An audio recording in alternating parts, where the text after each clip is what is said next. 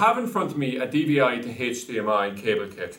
So basically, the purpose of this is to take an output from a DVI-D output on a PC and you'll be able to run it into a HDMI output over here.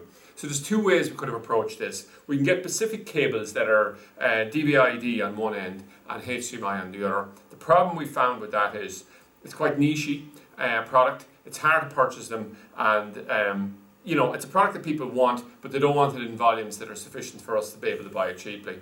So what it circuses a much more practical way for us to do this and cover the full range of the HDMI and DVI cables that people want is to actually make them up for ourselves. So it's made up of 3 component parts. So what I'm going to do first of all is I'm just going to say that we're using the DVI-D output port on this, and we're running it through the DVI-D to HDMI converter to a HDMI coupler, and from there directly into a HDMI lead, in this case a 20-meter lead, directly over to this PC here, and you can see that we've perfect video output on it. It supports HD, the whole shebang.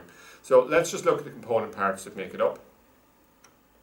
The first component part is the HDMI cable. The second component part is the HDMI coupler, which we can see here. We just push it in here. It has, so it's female on both ends. We have the male HDMI coupler here, and then we have the DVI-D output here. I'll just slide it back on here again, and I'll just push it in there now.